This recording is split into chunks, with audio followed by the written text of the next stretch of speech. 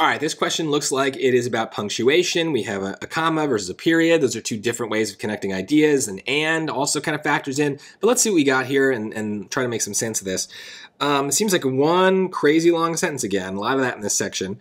The first computerized spreadsheet, Dan Bricklin's VisiCalc, improved financial record keeping not only by providing users with an easy means of adjusting data in spreadsheets, but also by automatically updating all calculations that were dependent on these adjustments.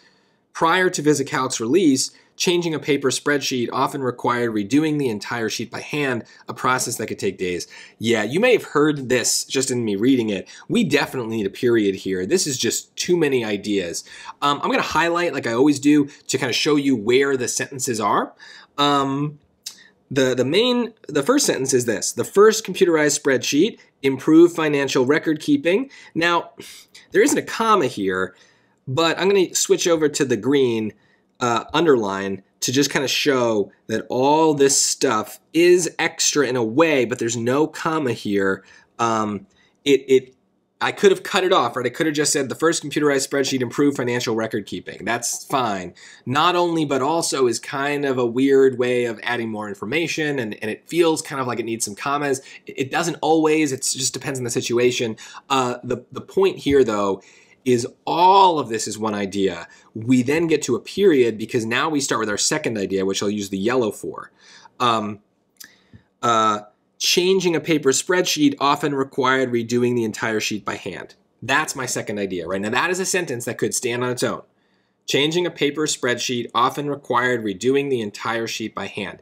It's a little strange because our subject is not really a noun in the sense that we think of it. It's not a person, place, or thing. It's that other way of thinking about nouns, a person, place, thing, or idea. It's an idea. So it's a little less physical, and that might make us nervous, make us think maybe it's a verb. But no, changing required is the subject-verb pair there.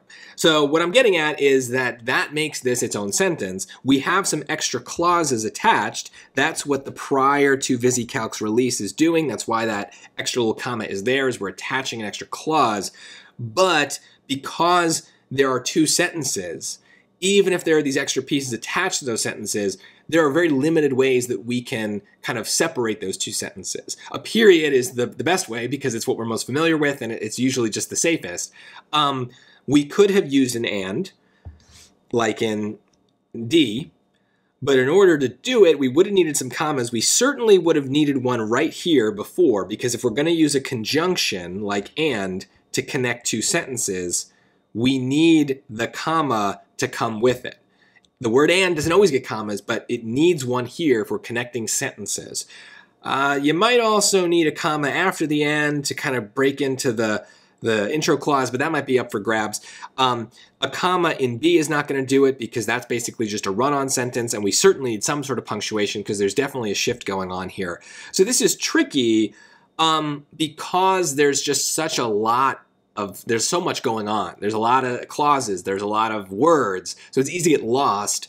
But your task, whenever they're testing punctuation, is to kind of separate things, break it apart, take it into pieces so that you can see where sentences begin and end. That's the only thing they're testing. So the rule is not hard, but trying to navigate all this stuff can be.